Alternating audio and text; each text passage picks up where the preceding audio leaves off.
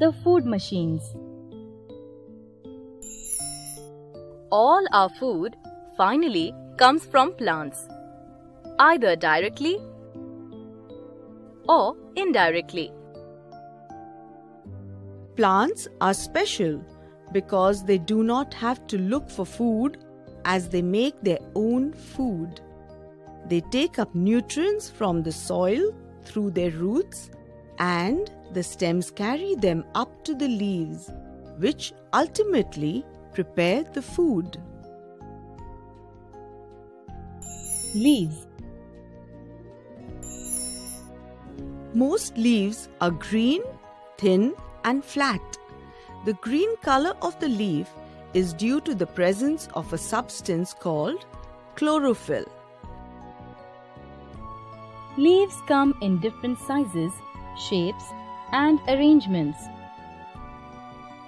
Some leaves are made up of many smaller leaves called leaflets.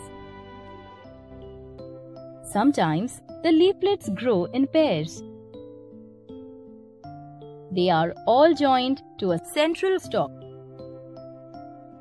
This stalk is further attached to the stem of the plant.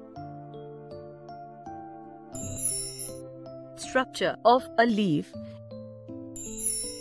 Even though leaves look very different, they all have the same parts and perform the same functions. The leaf has two parts. One, the stalk, which joins the leaf to the stem. It is through this stalk that water and mineral reach the leaf from the stem, and the food prepared by the leaf pass on to the other parts of the plants. 2. The blade comprises of the green expanded or sometimes reddish part of the leaf called the lamina that houses the midrib and the net-like arrangement of veins and smaller and thinner veinlets. Veins perform the function of distribution of food, water, and minerals to and from the leaves. Veins of a leaf act like our bones. They keep the leaf blade stiff and flat so that it can absorb maximum sunlight. Edge of the blade of the leaf is called its margin. Leaves differ in size, shape of leaf margin. They may be smooth, sharp, or wavy. The upper side and the underside of each leaf is different. The upper side has a waxier, thicker surface than the underside. The upper side of the leaves always faces the sun. The sun's heat evaporates the water inside the leaf. So the waxy coat reduces the amount of water that the leaf loses. On the underside of the leaf, there are lots of tiny holes called stomata. These help the plant to breathe. Plants can open and close these stomata.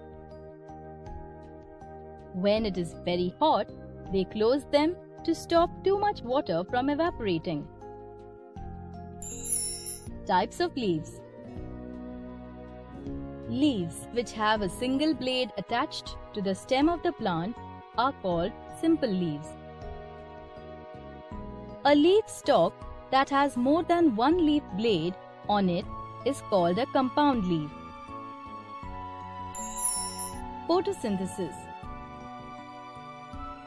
Photo is derived from a Greek word phos, meaning light.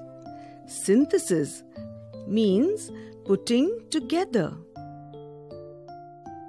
The leaves trap the energy in sunlight using chlorophyll.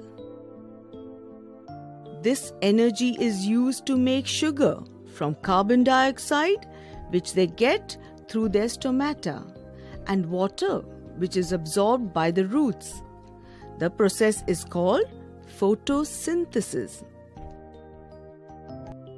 Plants use some of the sugar prepared during photosynthesis to grow. The extra sugar is converted into starch and is stored in the different parts of the plant for future use. This is what makes plants a healthy food for us.